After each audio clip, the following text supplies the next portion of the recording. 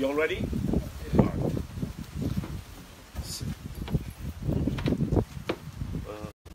Thank you for coming to this press conference. Let me apologize for holding the press conference in the yard of our office here on Church Street because we've had an extended blackout and it's very hot in there. And not that we haven't grown accustomed to the heat, because so many Guyanese now face this on a daily basis. The large number of blackouts, sometimes for extended periods, and them having to address this without any relief whatsoever from the government in the short term, and no plan for addressing this in the medium to long term. So it can only get worse.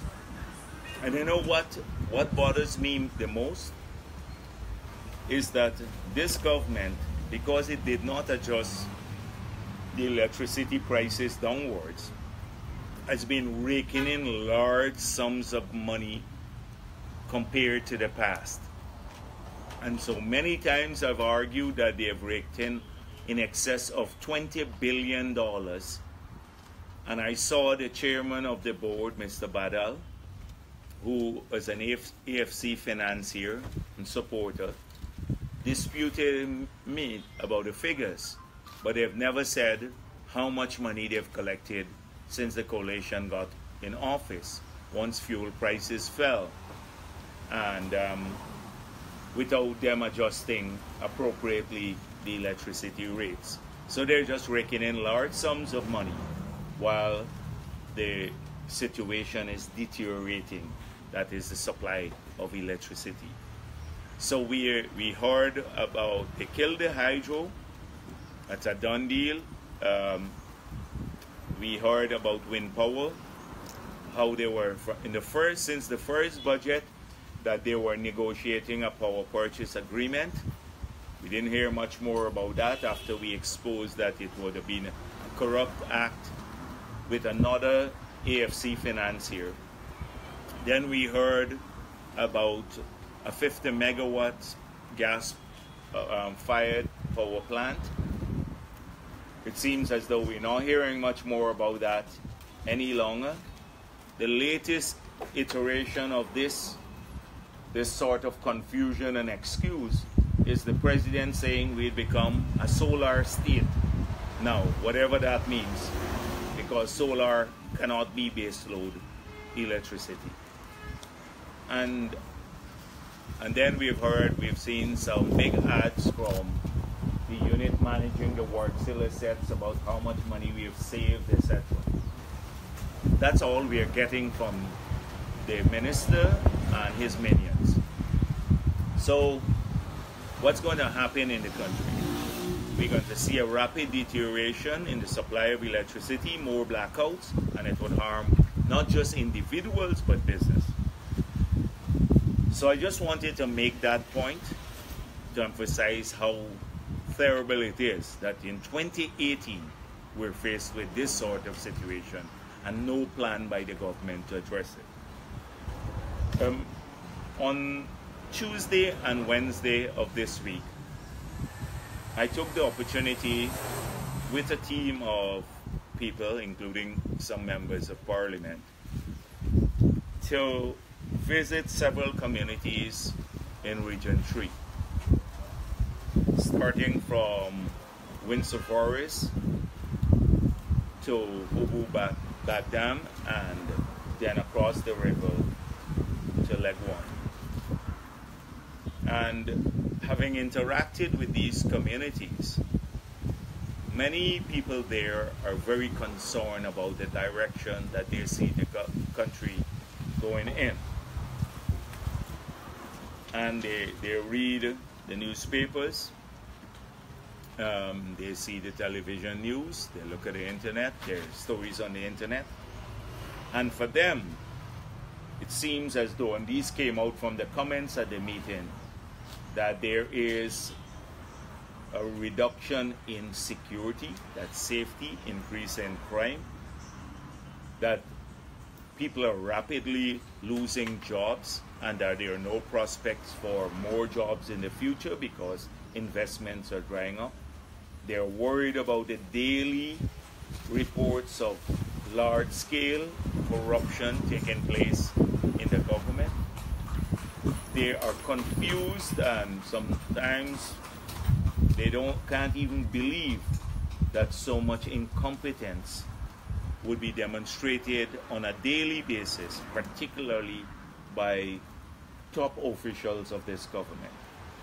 And so those were the general concerns people expressed about their future, about jobs, about welfare, and about their safety. But there were also specific concerns raised, and I hope that if this government pays attention, because it is trapped in the palaces that they build, and I don't mean literal palaces, but the palaces of privileges that they have built since they got into office. High salaries, tons of people around them, fleets of vehicles, security, personal assistance, perks, conferences and dinners at Marriott's, at the Marriott Hotel. And they're trapped in that, and they're forgotten that there are a large group of people out there who need to have their concerns heard. And so if they were to just travel to these communities, they would see not just the concerns, they would hear not only of the concerns that people have generally about the direction of the country, but the specific ones. For example, the Shortville and Anna Katrina and Zealot meetings and the one at Windsor Forest. People were concerned about the state of the sea defenses. That was a huge concern that they raised there. And because they told me that it's all of the community roads, many which we did years ago, have been deteriorating, huge potholes. The farm to market roads are now non-existent in some of these communities, and they are primarily agricultural communities. They express serious concerns in many areas about the closure of Wales, as the Wales estate, and how it's affecting them personally, the ability of children to go to school and their ability to provide food to their families.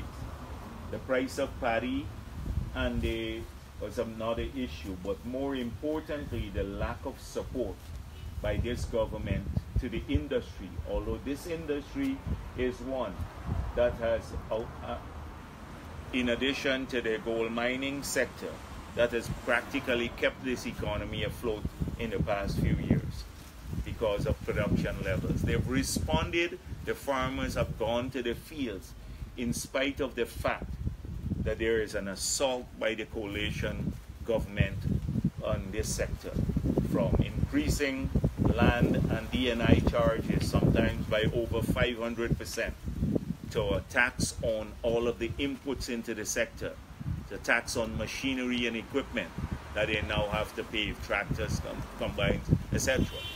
Nevertheless, they have responded, and but it is very difficult.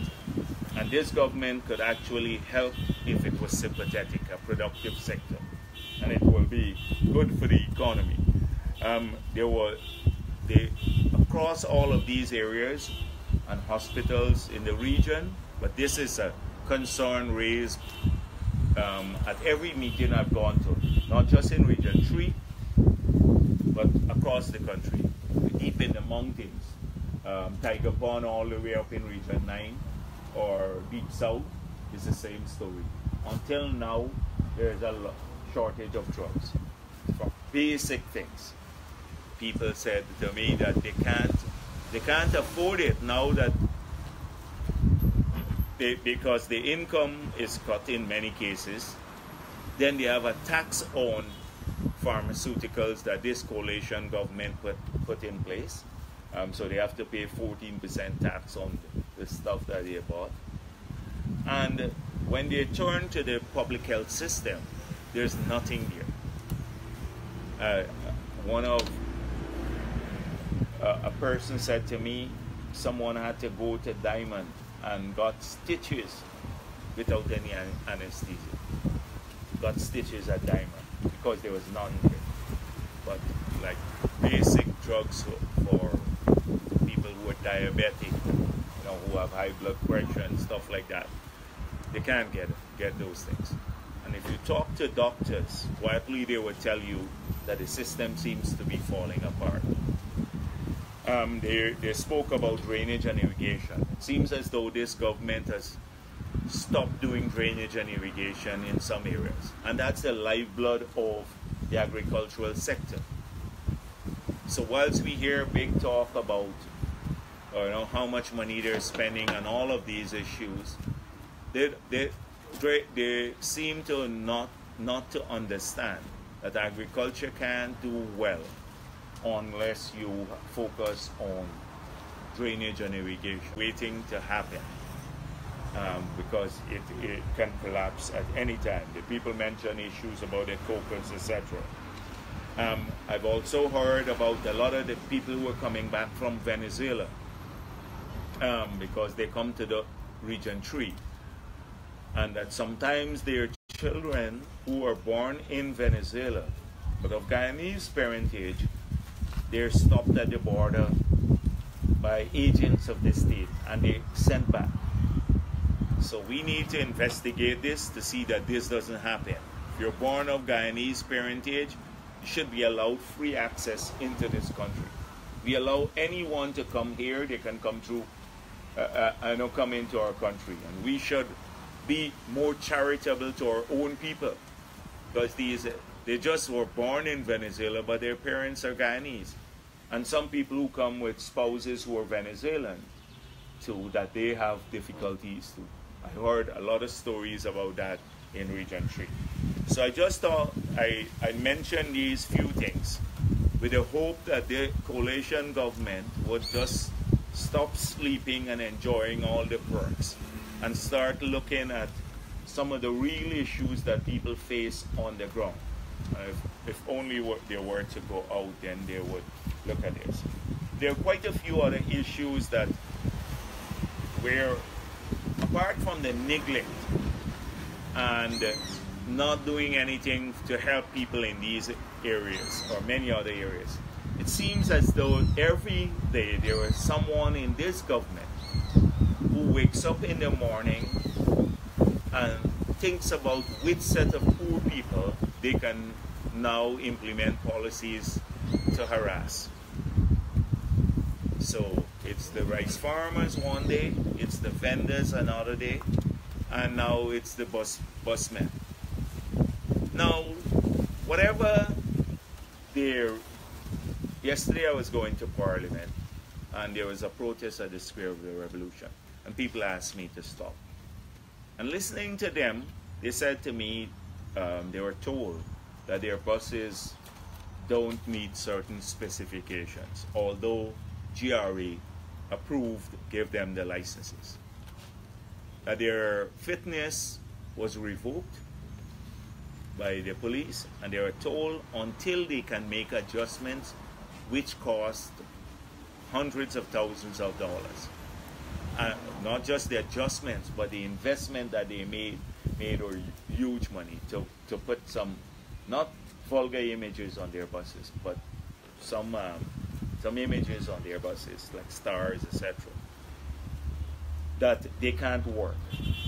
Now, I promised to look into the law. I did not take a position at the meeting because I said, let me look at what the law says. But even if the law is on the side of the authority or the authorities, then people have to be given time to make a transition. You can't stop them from working and earning a living. Many of them have loans. That's their livelihood. You can't wake up one morning and say, tomorrow you have to stop and make the adjustment which costs them millions of dollars. Especially if you were licensing it before, and for years but they were operating in this way. You have to give them transition period. I recall when we wanted the taxis to go in yellow. I met with the people directly as president, and I said, you'll have time. And we said, all the paint and everything else you'll get duty free, to assist people to make that transition. You have to, this is a humanitarian thing. It's an approach that this coalition has heavy-handed. We want to change the Mashramani route, so we need to clean out all the vendors from the Starbucks Market Square. And now they've changed it back. You know, we're going to go in there, take away the land from all of these farmers and give it to a couple of our big boys. You know, regardless of who they are. Afro-Guyanese, Indo-Guyanese, doesn't matter. Supporters, no supporters, they're poor, they suffer. And so this is another instance of it. And then also the callous behavior of this government is silent so long in relation to those many security guards who've been battling for their wages and salaries that they are owed by a company. And there seems to be no sympathy on the part of the government for those workers in Region 5. No sympathy whatsoever. The first time they went to the boardroom of the RDC, they were kicked out by the REO unceremoniously, as though they don't have a place, you know, to hear their voices in this country and in the government structures. And even then, when they protested, the REO threatened many of them, and said they couldn't have their office anymore in the compound of the RDC. So this is the approach of the government. And then they were trying for ages to meet. Even we tried to get the minister responsible, Keith Scott, to meet with them, and they refused to. It's only when we started, they started protesting, and some of our MPs got involved, and the region, that is the RDC, the chairman of the region and our councillors, the PPP people, now we hear they said they will take action against the company. Could have done that right at the beginning and sought to give some relief to people, but they did not. In fact, they took the side of the company. So again, you see that happening.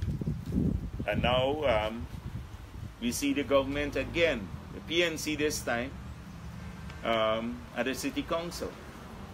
In spite of all that we've heard about how atrocious King is and the current mayor and almost the entire civil society and all decent-minded citizens thinking that they are not good for the city, the PNC part of the coalition persisted in reinstating them. The AFC part of the coalition and the PVP councillors there, they fought against this. But the AFC councillors there were fighting a losing battle. Why? Because the AFC national leaders have already sold out all of the ordinary AFC members. They don't care too much. In fact, they got booted out, the AFC there, from the vice mayor position, the deputy mayor position. So why did this happen? And you didn't hear a single word of protest from any senior AFC leader, not Ramjatan, not Nagamutu, wherever he is now. But I see he's writing his column, he's Schwarzenegger, I shall be back, or I will be back. He's Schwarzenegger now. Yeah. And no, not from Trotman, the leader of the party, or anyone else, the Dominic Gaskin and all the other likes, the Cathy Hughes and all of the others. Because why? Why? They are enjoying themselves and the perks. They're happy. Their bread is well buttered. They move their salaries up. They're going to retire in the future with big pensions. Pensions calculated on this new salary structure that we, with the taxpayers, will have to fund for years to come. Remember my pension? You're calling about it. Well, we have a ton of them they'll carry in the future that we'd have to carry. They're well bred, well buttered. So they're kicked out. The Cummingsburg Accord, I don't know if it's still there or not. Whether they raised it with, they said they raised it with Granger one time. Granger said, nobody raised that with me. They were lying again. I think they're afraid by raising it, they may lose their positions. So that's dead. They are now fully with the PNC, all of them.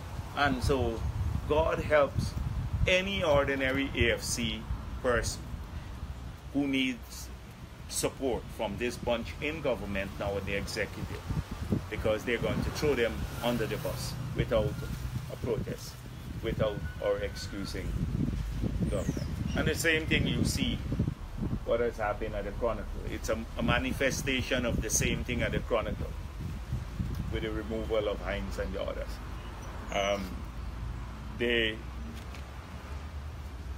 I'm still very concerned about the border issue. After we pushed Granger, we said this is a national issue. You should address the nation or the parliament. We should have a joint resolution in parliament. We just had a sitting of the parliament. Nothing of that sort came up. We have another sitting, and it's for the 26th of April, all the way to the 26th of April. Nothing in sight for that.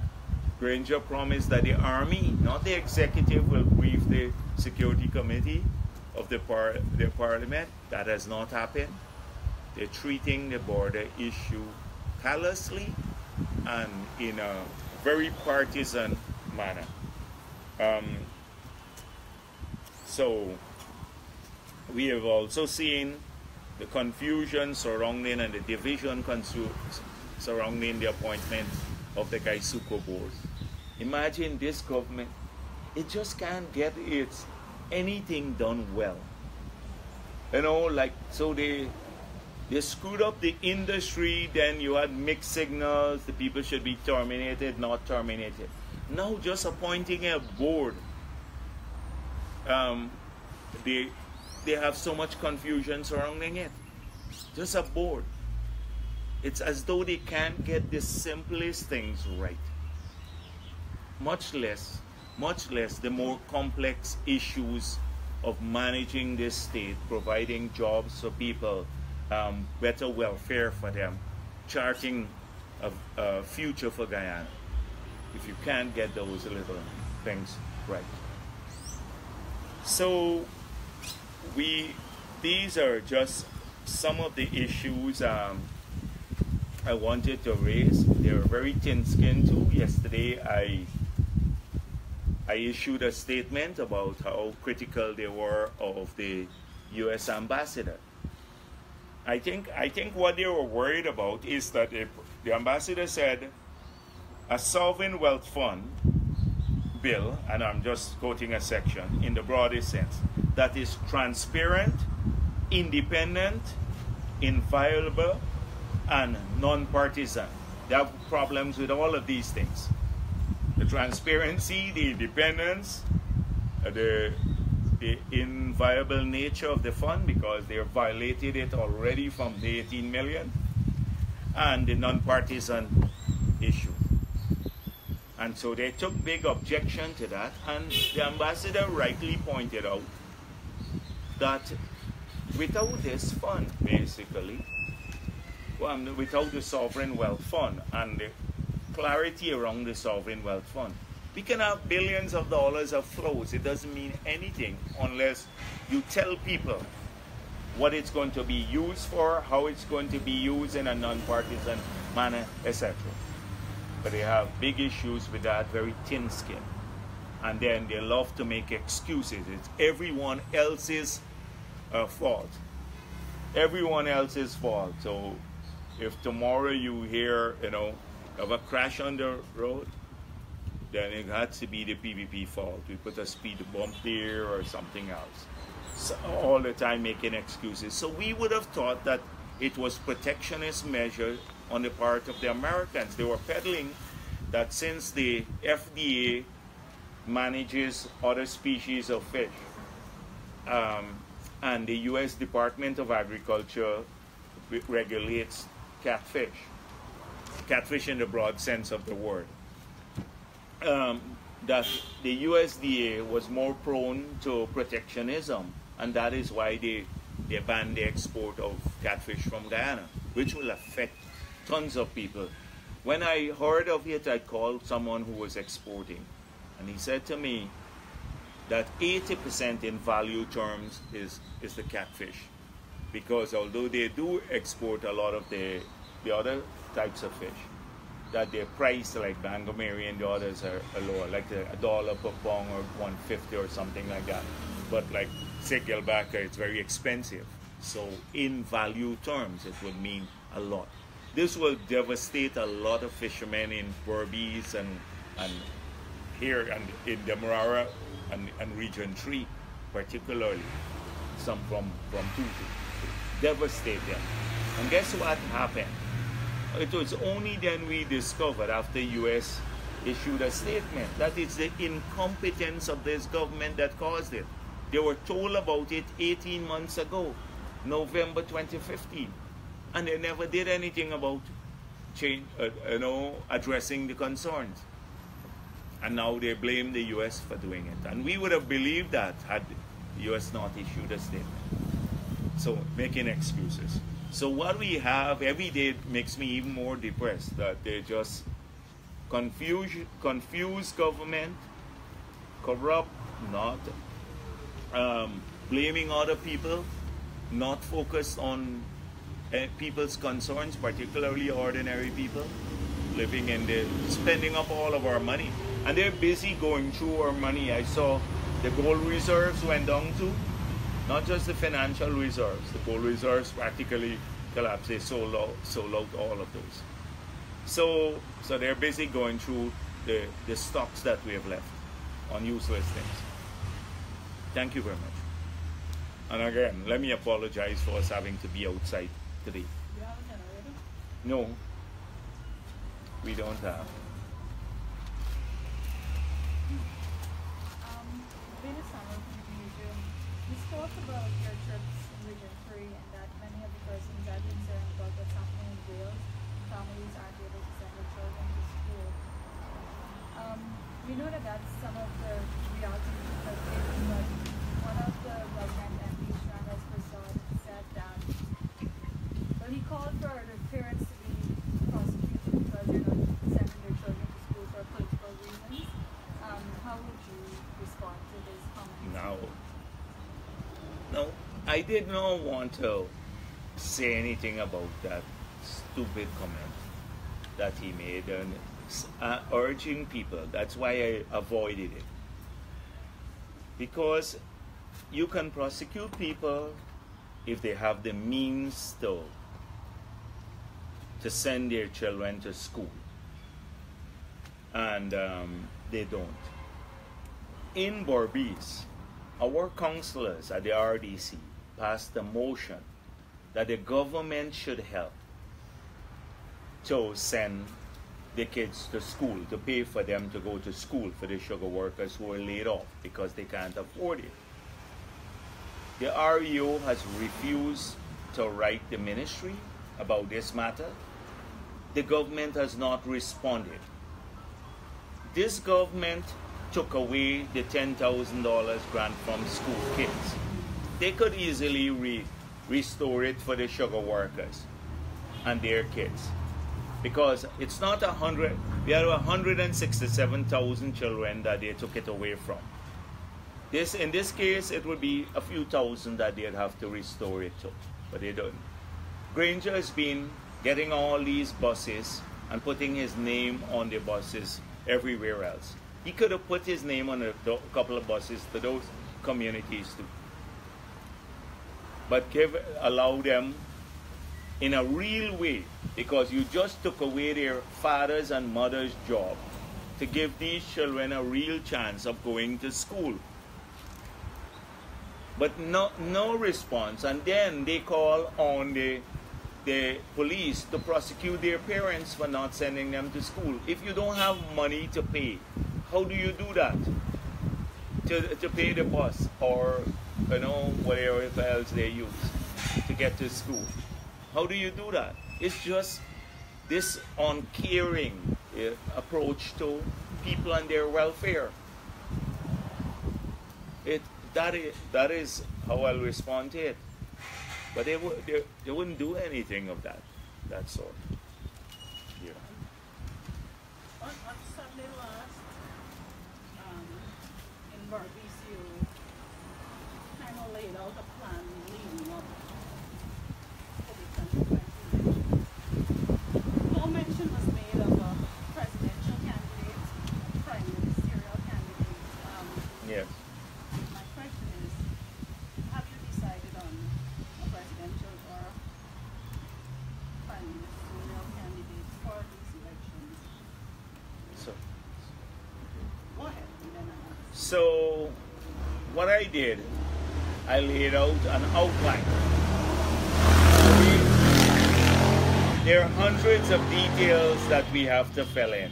Now, a speech of that nature for a short period would not allow me to lay out the comprehensive plan that we've developed that would take us back to power. But I've made it clear I did so as General Secretary of the party. Now, I'm the head of the party. So that's what I spoke at. And my job as General Secretary of the People's Progressive Party is to prepare the party to take power. And that means strengthening the party, working on a strategy to broaden the base of the party. And I've said that before, in our strongholds to have people return who left, and also in APNU strongholds to have people come in and join the party. Thirdly, to make clear what our policies would likely be in the future and how we will accommodate the concerns of major interest groups in society, including civil society, because they do have major concerns. So the platforms that we will run on, what commitments we will give, that's why I spoke about a compact with civil society. What commitments we will give to civil society. And then,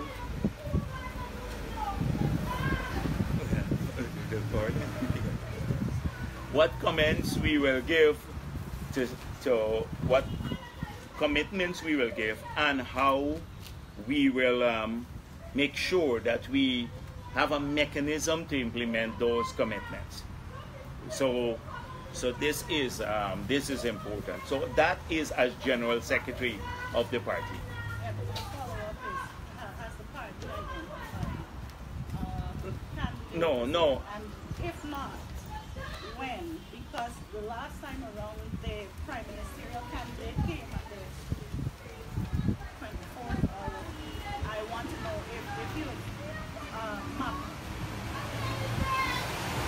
If you set a plan on when a decision is going to be made on that. And are you interested Is the car? in running? So nearly getting off done? Yeah. All right. Yes. All right. Sorry. Yeah. One, we have not made that decision. That decision will be made at the appropriate time. But what I wanted to say to you is that as General Secretary, regardless of who the presidential candidate is, I have a job. And my job is, as what I laid out to you, about broadening the base of the party, strengthen it on the ground, crafting a strategy for the future, making commitments, policy commitments to different groups of people, ensuring that when we get into office, we don't break those commitments, so that they have a say in helping to implement the commitments, etc. That's my job as General Secretary. That's what I'm doing now. And that's why I took the job as General Secretary. Had I known I want to do this, then I wouldn't have become General Secretary. If you had a No, right now that has not been decided. and your own is you're running. You're interested in That, running? as I said before, that's a moot issue at this time. I have a job. I'm doing my job as General Secretary of the party. Are you not thinking about presidential? I have a job now why are you asking me this? I answered this 100 times about when we decide on who our candidate will be, it will be someone who the party chooses, and it will be consistent with the laws of the country. Well, two things, right? Java in the evening. Any comments on the quarterly unemployment figures that were released earlier this week? By the IDB.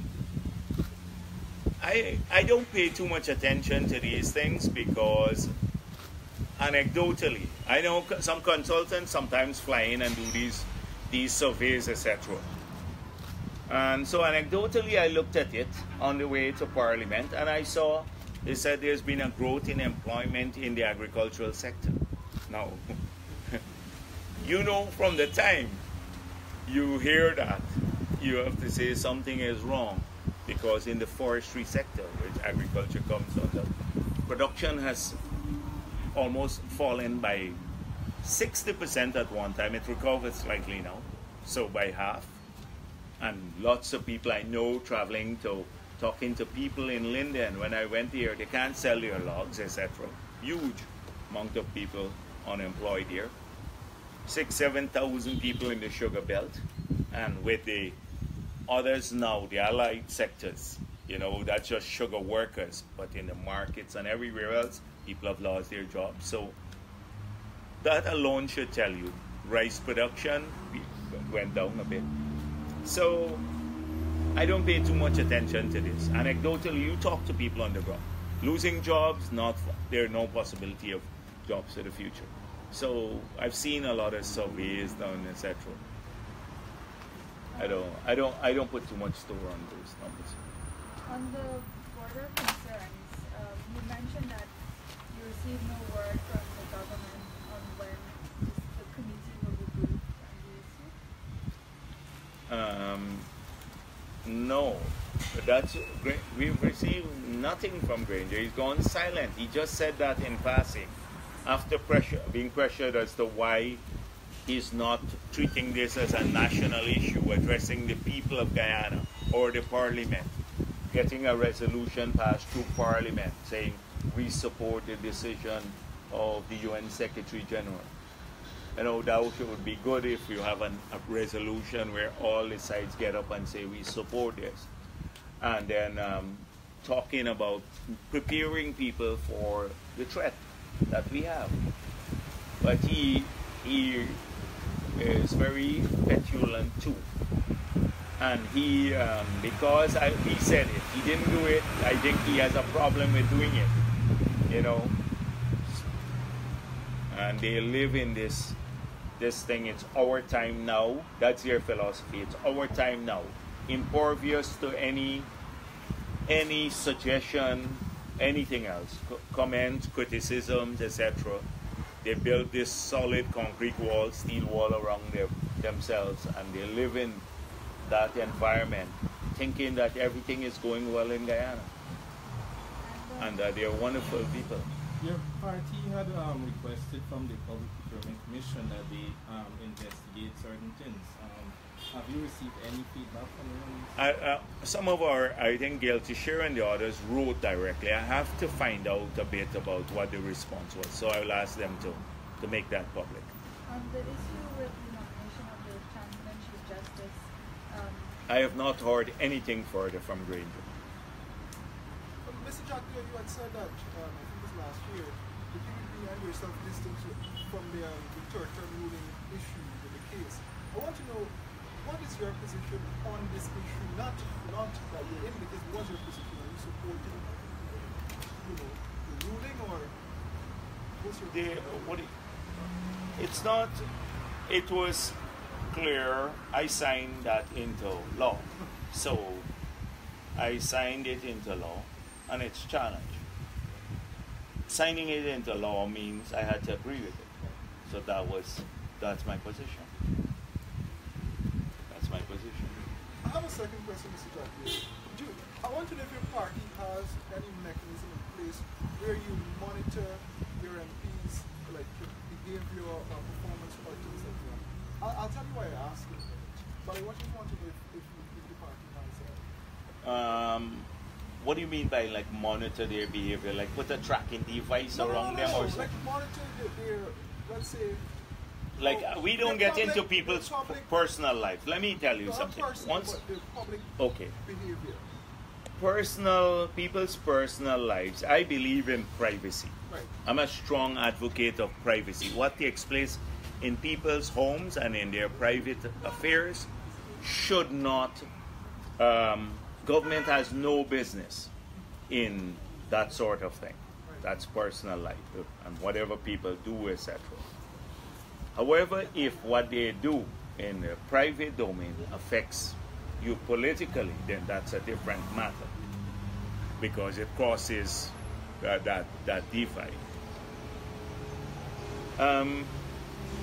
But outside, that they must be treated equally, that there must be some decorum in public life.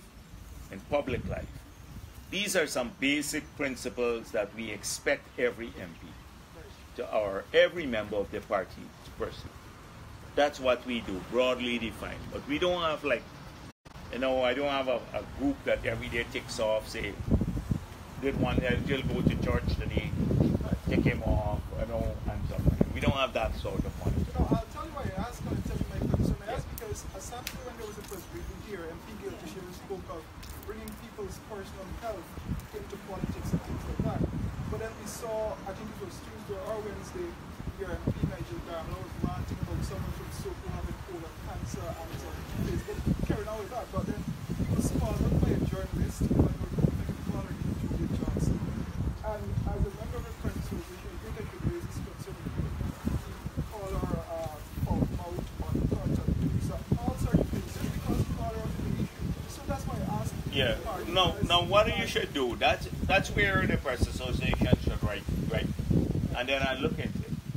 I look at it because I don't go, frankly speaking, I have a Facebook page, but I visited it maybe 3 times since it was established. You wouldn't believe that. And I should, because it's managed. And I don't pay too much attention to that because there are lots of things said online, and we keep saying, you have a group of people dedicated to stirring up racism, many with fake profiles. I urge people not to pay attention to them. Not because they express pro-PPP sentiments that they are PPP people necessarily. They want to create that impression. And I've seen it happen in the last elections and the one in 2011, where it was almost like a group of people dedicated to push racism online. You saw like how had the 3 persons who were killed yesterday, 2 or 3 persons, happened under our era, in the past, that same group would have said it's PPP doing extrajudicial killing of innocent black people. That's how it would have been portrayed in the past, and you know that. That is what would have happened had it happened in our era. So that's why I don't really go every day online to check all of these things, etc. Although I do believe it's a very important medium for sharing views. And since I'm a strong advocate of technology, using technology to improve lives and communication, we should use it, but we have to be measured. And so this is important. This is very important, what people say there. So if if there is anything, I personally don't go, but if there is anything that, say, the Press Association finds or anyone finds offensive there that might have conveyed the impression that it's a PPP's position, you please let us know, and we'll address it. We'll address it. Okay. Mr. John, you quickly, you said at Babujan that the AFC might not get as much support at the polls in 2020, and that you're kind of confident that these persons will draw back to. What mechanism do you have in place to persuade these people or these supporters of the AFC that they should come back to? Yeah. Well, if you look at the sugar belt and the rice belt, that's what I was talking to, because about 15% of the rice farmers in Sayers-Tucumbo Coast voted AFC, the coalition, and a lot of the same thing happened about 10% of the sugar workers. Obviously, when you talk to them now, many of them were misled. They were told that that we were ripping them off through the Petro-Caribbean deal. That is what Nagamutu and Ramjatan and many others went on the ground. Some Gina Rahaman and a whole gang of them went out there and said to people, you're being ripped off. There's all this money in the central bank, and you can get it $6,000, $9,000 a bag for paddy. Of course, obviously they didn't get it, so they're very disappointed. The reason they left is because of that promise, so they're back automatically. We didn't have to do much work, and the sugar workers are the same. And there are many others who, like pensioners, who believe they would get 100% increase in the first 100 days. So the coalition government itself is, because it has not kept its promise to people many who were with the PVP has contributed to people coming back to the party, because now there's a comparison of policies once again. And so that's what we're doing, that alone. And our polls show maybe 30 to 35%. That's what they will get to combine. That is PNC and PNC, AFC, all combined. I want to know, Mr. John, if you've been keeping notice of what is happening at CPR, if you have, what is your thoughts on what is happening? One, clear. PNC cabal defending itself with the support of central government players to continue the wanton acts of corruption in the city. Nothing else. And obviously they benefited. And this is our information was from some of the people, they may not come out in the public, that the contract for the parking meter was not 2080. It was 20-20-10. 20 for the city, 20 for the party, Congress Place, and 10 for individuals. That is what they said. So they couldn't come out and say, but that was what the real numbers were. And so that's why they fought tooth and nail to get the contract implemented. That's why Vulcan approved the bylaws, because without the government approving, Cabinet and Vulcan approving the bylaws, that parking meter project would have been dead. They did it, the Cabinet and with Vulcan, a member of the PNC. And even now they're trying to resurrect it because there's money in it for them. And so I suspect these white elephants like this one here, look just out here, the white elephants that we have here, that they spent hundreds of millions. We're only talking about recently and the cemetery. Find out about just after the coalition government took office, we saw some cleaning up in the city. And we thought, oh, it's donation from private individuals. Some of them gave donations. But it was the city council money too that they used to, without any tender, to give a few people contracts. We should really do an audit and trace where the money went. hundreds of millions of dollars is spent. And like Durban Park, it went into private pockets. So Durban Park said no, zero cost to the Treasury. First supplementary, 450 million. Second supplementary, over 500 million. Nearly $1 billion of public funds, 1.4 billion spent here. And they said they received 27 million to, in private donations in cash and kind, a lie. And up to now, they don't have documents. So City Council is just the conduit. And this cabal in City Council that they keep putting back there, foisting on the people of Georgetown, is to ensure that these arrangements flow. And I'm convinced that the reason that they're also not terminating that contract, the bond, is because money is flowing elsewhere too. Thank you.